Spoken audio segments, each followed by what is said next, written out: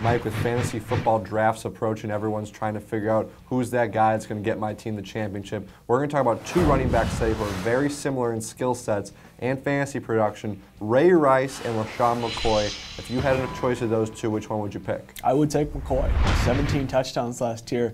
Just a touch more big playability than Ray Rice, too. To me, that's the difference-making sort of thing here in this discussion. I want a home run hitter if I'm taking a back very high in round one. Do you think McCoy is going to do that again, though? 17 touchdowns, and it's a high bar to set for him to get even close to that, maybe even 14, 15 touchdowns. Well, I mean, from the standpoint of 17 touchdowns, even if that goes down a little bit, there's still that big playability. We're talking about a guy better yards per carry average than Rice last year, more rushes of 20 yards or more, averaged more than 5 yards per carry 2 years ago. Again, it's the home run ability that's important to me. And this is a guy in LeSean McCoy that he was one of the few Eagles, I think, that really lived up to the hype last year and maybe took his game to another level. So a young guy, healthy, quick, gets carries near the goal line, can score from anywhere on the field. To me, he's the guy I would want. Well, Ray Rice, I think he's a better receiver. He puts up better receiving numbers, and he has done it consistently for 3 years in a row, putting up over 60 catches, 2 of those years over 70 catches.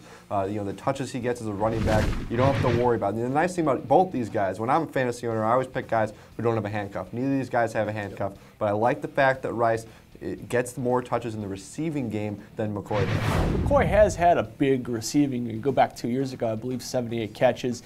Yeah, I think Rice probably does have the edge in that area, but again, I think McCoy, just when it comes down to the big playability, the explosiveness, there's just a little bit more there, and the edge in touchdowns is key too. And I like Ray Rice a lot. I think he's a wonderful player, but only last year really was he a touchdown guy. 15 touchdowns total last year, only 14 in his first 3 NFL seasons. So to me, Rice and McCoy, they're two of the safer picks in fantasy football. I just think McCoy's got that little bit extra, and that's what I want if I'm taking a guy second or third or even first overall. I would consider LeSean McCoy first overall. McCoy has that home run ability you talked about, but he also has a lot of stars around him. Right. Michael Vick, Jeremy Maclin, Deshaun Jackson, Brent Sellers.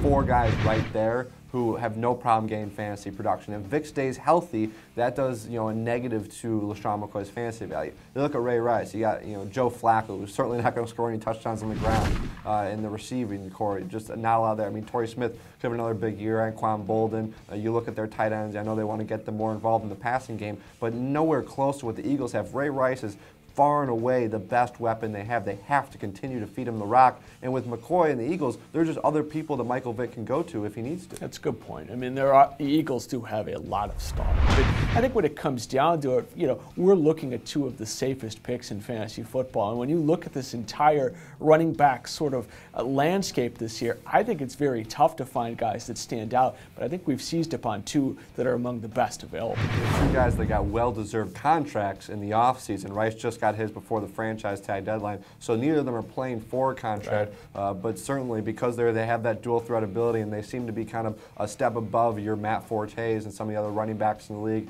and right around there with Arian Foster. They're so similar. I'm still going to go with Rice because he's the best, clearly the best on that team. McCoy, I just worry, what if Michael Vick just takes over some of these games and does it himself? I take McCoy, you take Rice. They don't last out of the top 5 for sure.